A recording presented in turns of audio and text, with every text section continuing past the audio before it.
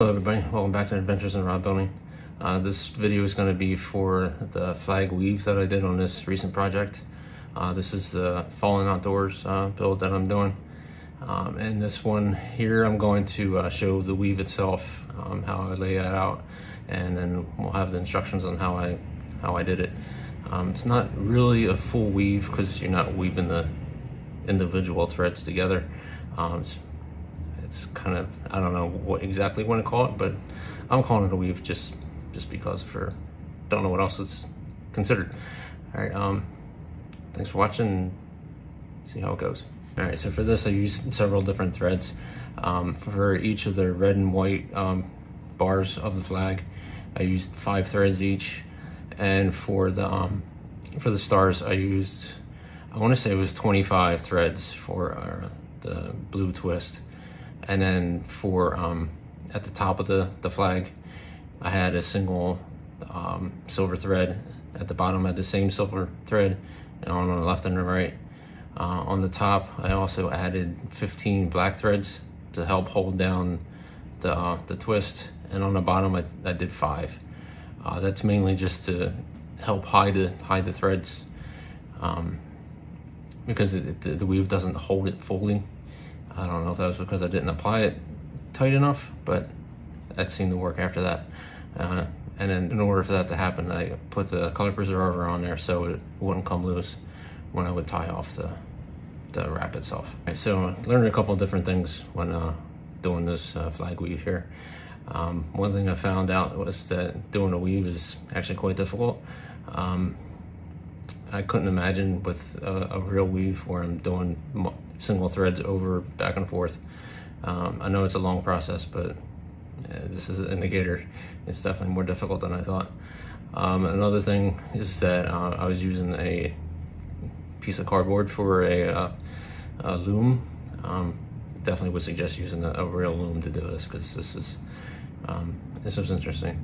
Another thing I found out was that I gotta pack the threads tighter when doing the weave. I redid it a couple different times. I don't know if you can tell from the video, but yeah, it took me a little bit to get it down. And then another thing that I figured out was that I gotta do better with color preserver. Sometimes it doesn't penetrate the threads good enough, so it doesn't, you don't get a good hold on the threads, and the colors tend to get funky. So, all right, so here I'm starting the wrap. Just wrap the black thread as I go along, get it tightened, and then when I first start the weave, I add the silver thread, and then I tuck it under the black, and then I continue a little bit further, and then I take the red and white and fold it back. The bulk of these of the steps here, I'm going to fast forward.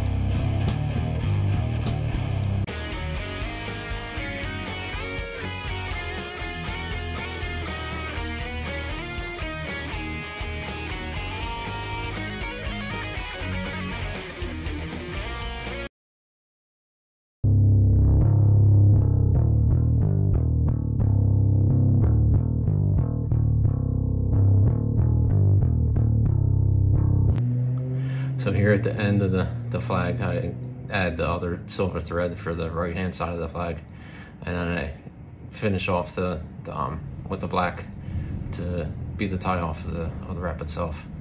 So after that, then you put color preserver on the whole thing, and then the wrap is essentially done itself. So that's it for this part.